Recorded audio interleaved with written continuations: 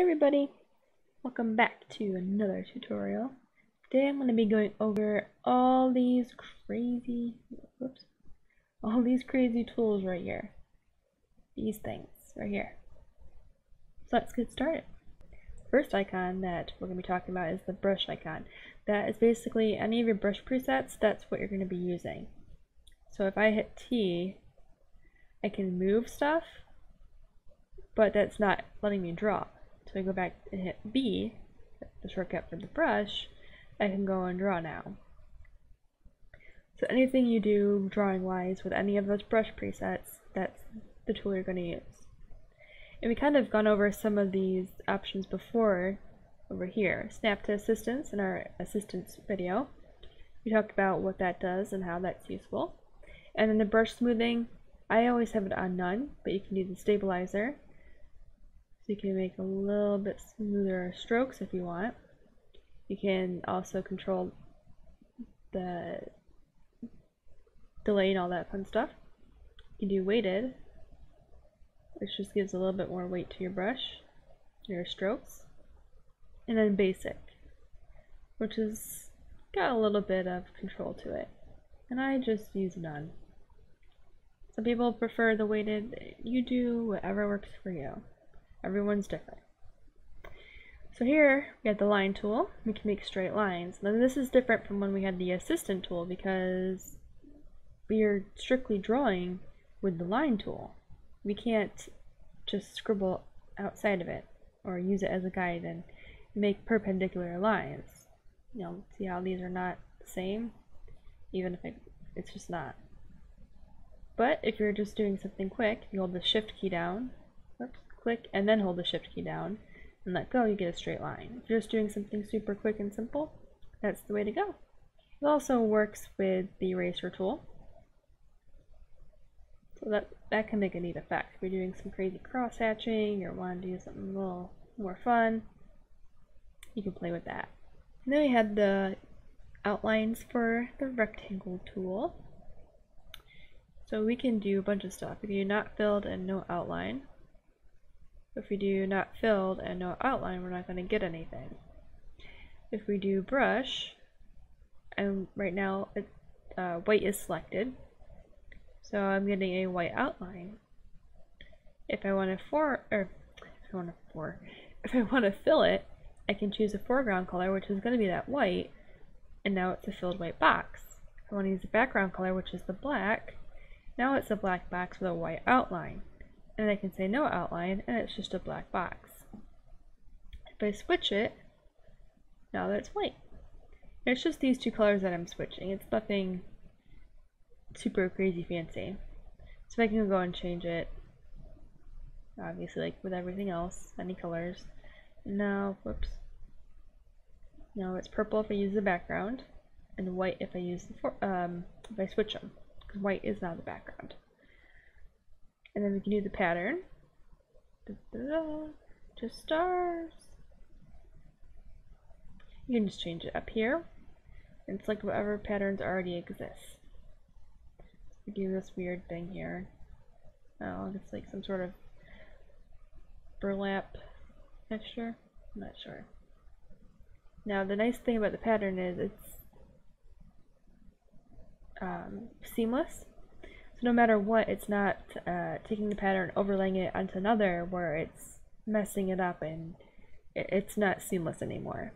It's kind of like the pattern's there and you're just unmasking bits and pieces as you see fit. Now if you go back to the circle, it's the same thing. All the options are the same, nothing's changed. Just like the rectangle, you can change the size and the ratio automatically. And the polygonal tool, or whatever they call it, yeah, the polygonal tool. You can just select an area and go back to your starting point where the circle is and click, and you've made your line. It's purple. You can't really see that. Let me delete that. And I'm just going to make this a little darker. Still can't see that. That's great. Let's make it lighter. There we go. That looks better. And as you can see, we have the outline. Again, you can do no outline or the brush. And we can do the foreground, background, or pattern. Let's go ahead and fill that. Oops. Come on. There we go. So I have filled it. So I have the outline, which is purple, which you can kind of see. Yeah, it's there. You have the pattern that I filled it with. If I don't like that, I can just do the foreground color again. And the whole thing is purple, or I can do the background. Whatever shape I please. That's it. Now, this is similar. It's polyline tool shift. So if I were to shift and click, I don't have to close it off. Alright, now we have the Bezier curve. We click, put another point down, and we drag. And so we're getting some controllers to make it a curved stroke. So click, drag, click, drag, and then connect it. And there's your line. You change the angle of the snapping stuff and all that. So I don't use that, so let's see how that works. This kind of makes it a little bit easier to manage. A little more smooth. And again, you can fill it, pattern, outline, no outline. And then the freehand path tool is exactly how it says. You can draw like you're drawing with the brush, and it'll take your stroke and it'll refine that for you. So you can do curve, you can do raw, which is going to keep as much of your original stroke as possible.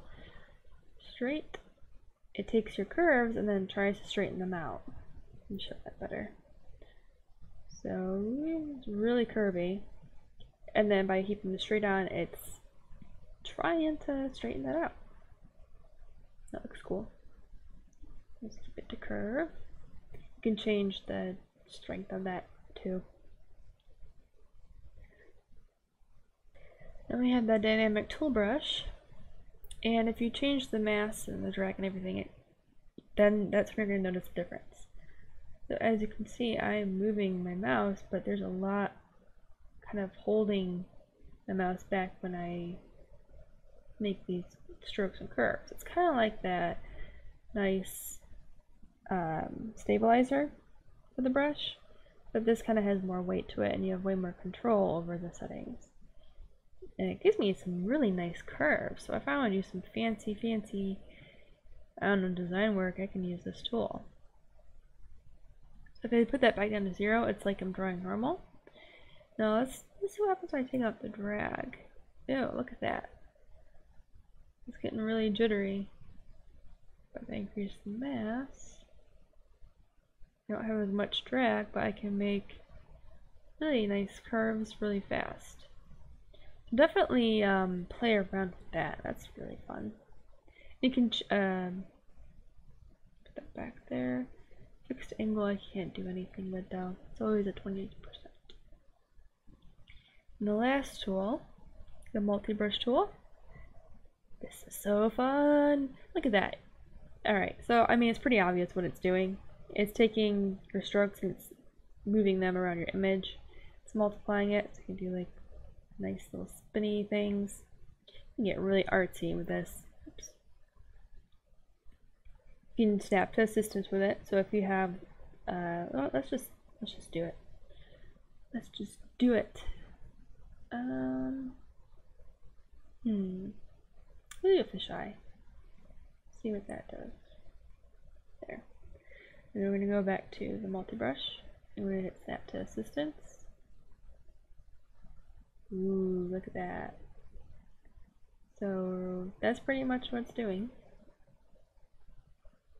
Let's make this a little larger. Alright, let's circle that. Looks a little weird.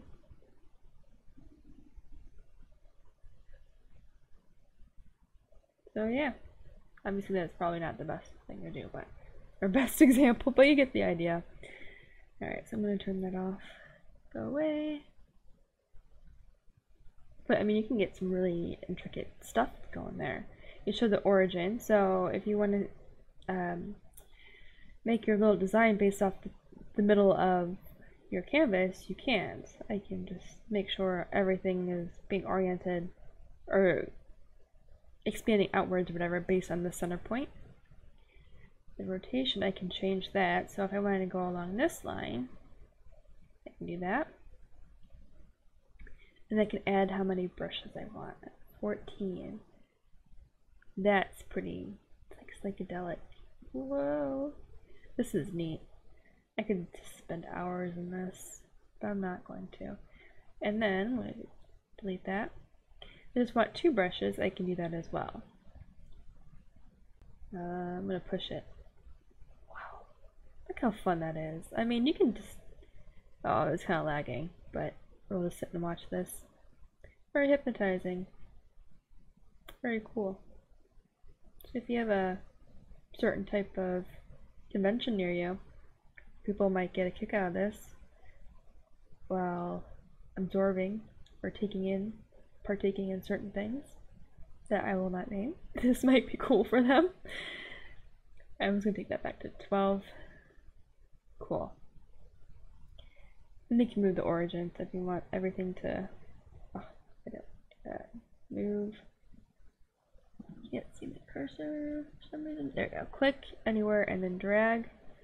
I'm going to put that over there and I'm going to start drawing. So now I'm getting that same duplicated mirror thing.